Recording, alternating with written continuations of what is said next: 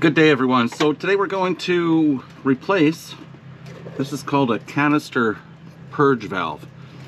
The easiest way to know if this is working or not, well, you might have an error code if you're using a reader, but basically if this has failed completely, if you stick your mouth on that end and blow through it, if the air flows through it, yeah, it's no good. Got to get rid of it. But if you blow in here and you can't push any air out, that means it's still good. So mine has failed. I can blow in there, air just comes out. So I found the replacement. This is I guess that would be the part for this one. Now don't get this confused with the crankcase ventilation, which oddly enough on this car, on this Ecotech 2.2 in the Saturns anyway, does not have that ventilation thing. So this is all we have. It's really easy. You only really need a 1/2-inch wrench and you're good to go. And it's good I have it off so I can show you how to put it back on. Okay, so first of all, we're gonna have to get this off of this bracket. You have to undo this bolt or nut, I should say. At some point you can remove the electrical and this pipe that comes in. I had trouble reaching this one, so I undid the bracket and I could move it a little bit, gain access. And how these things work, I'll try to pull this up here so you can see. So basically on the other side, well, too bad that's on the other side, but there's a little clip. Maybe I don't want to bend this too much, but you can see there's a little thing here, a little tab for your finger, and you just have to open that up. And the other side is exactly the same. The electrical connection is self-explanatory once I get to that. We have to get this bracket off. And how to do that, there's just a little thing here. Use a screwdriver, lift up on it, and there. It will pull apart.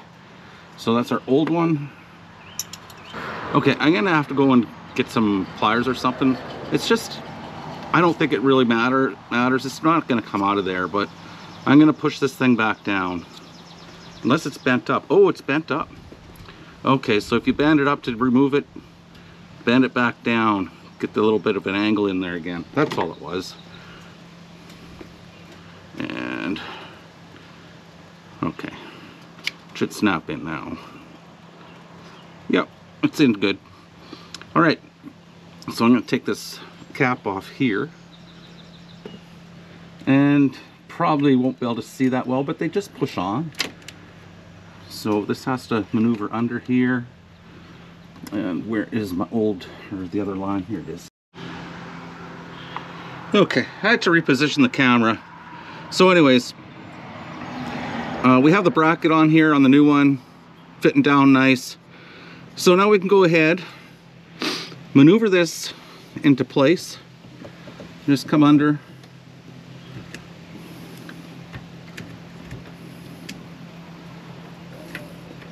and then bring it all the way up.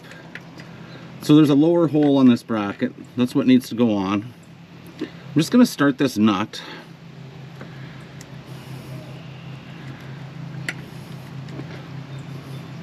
It's a 1/2-inch. So it's just sitting there now. So now I'm going to push on the rear line,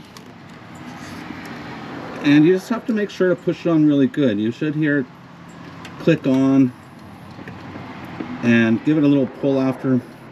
Make sure that it is on. There we go. Hopefully, maybe you could hear that click. But anyways, I know it's on really well. And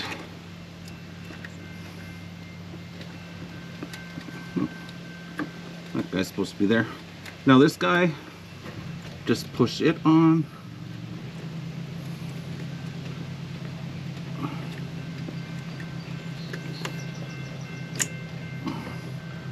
Nice positive click. And the electrical, this guy here, it's just going to slide on into there. And it clicked on, so all is good. Now it's just a matter of tightening this up. And while I'm tightening this up, I can tell you about some symptoms. Basically, this happens often when I go to put gas in the car. So I fill it up with gas and I go to start it and it won't start. I basically have to put the pedal to the floor, start turning it over, and then it starts. That's one of the symptoms. I guess rough idling is another one. And of course, maybe your check engine light might come on also. You'll have to check into the codes for that, which might indicate a faulty, like it's a solenoid or a faulty connection to the solenoid. So those are the main things. So I was getting tired of this thing every time I went to get gas. I don't know whatever it does, but the car would not start. I found that very odd. But not really, but you know. Then this goes back in there.